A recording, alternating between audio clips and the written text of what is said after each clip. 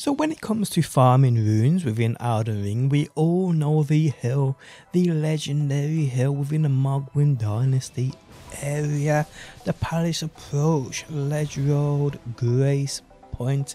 This hill is absolutely incredible for earning you those runes, especially if you have the right weapons.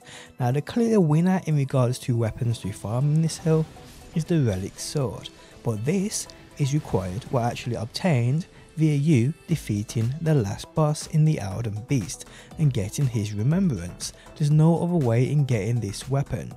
So if you're a player newish to the game, you've just got to this area, you're nowhere near the last boss, well, you're kind of stuck in regards to farming this hill efficiently. Well guys, in actual fact, there are other weapons in this game which will allow you to farm this hill, not as efficient as the Relic Sword, but almost as efficient, earning you runes faster than any other way in this game. And today guys, we get into it all. How's it going people? My name is DPJ, and if you do enjoy the video, leaving a like really helps out, and if you like what you see and want to see more, be sure to subscribe.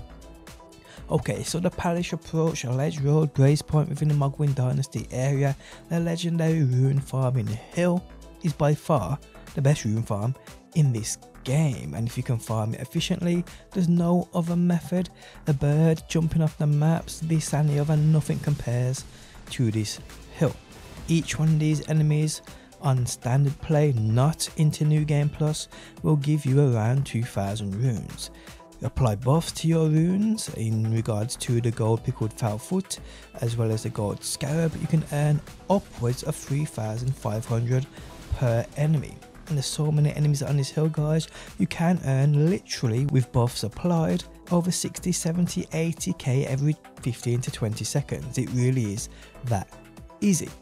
So what other weapons are in this game which you can get more or less real early on, which don't require you to be at the end game, which don't require you to defeat the last boss, can you use to farm this hill? Well, today guys, I have for you 4 easy weapons to get, as well as a method if you are a mage.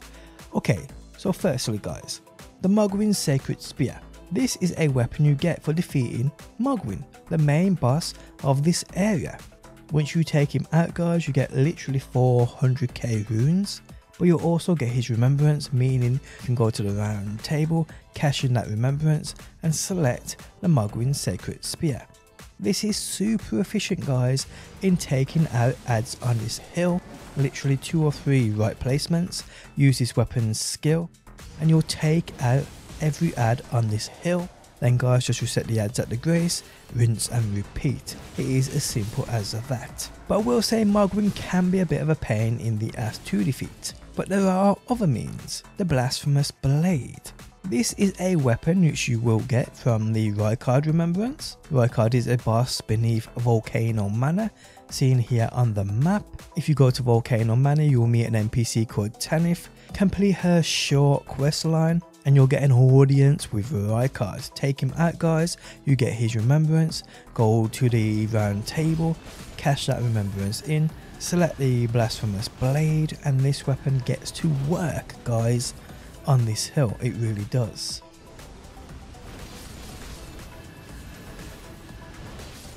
But again, Rykard can be a bit of a pain in the ass, especially if you're a newer, lower leveled player. So what else can you do? Well guys, there is another weapon which you can get called the Rune's Greatsword. Now this is a weapon rewarded to you by defeating the Misbegotten Warrior and the Crucible Knight at the Redmane Castle Plaza.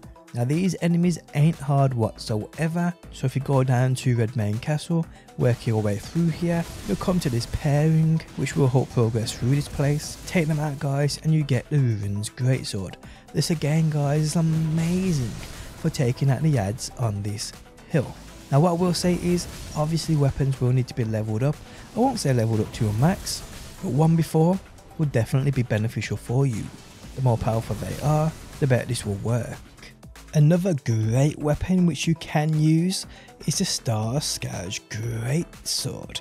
This is a weapon which drops from Radahn, who is a boss you will come across once you progress through Redmane Castle Plaza, and you'll fight him in this area right here.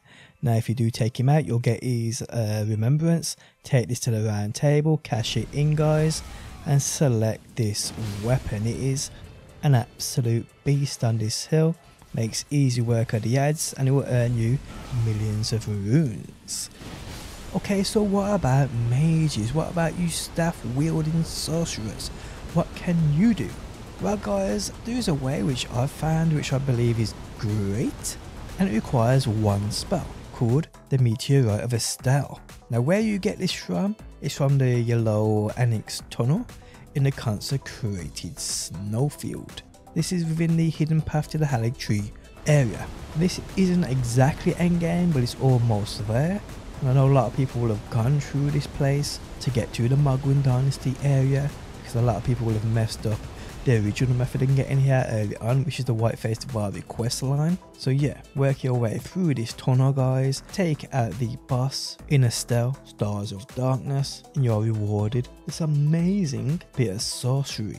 Now if you want to add a little extra damage to it guys, get the Terra Magica. This requires completion of the Academy Crystal Cave dungeon seen right here on the map.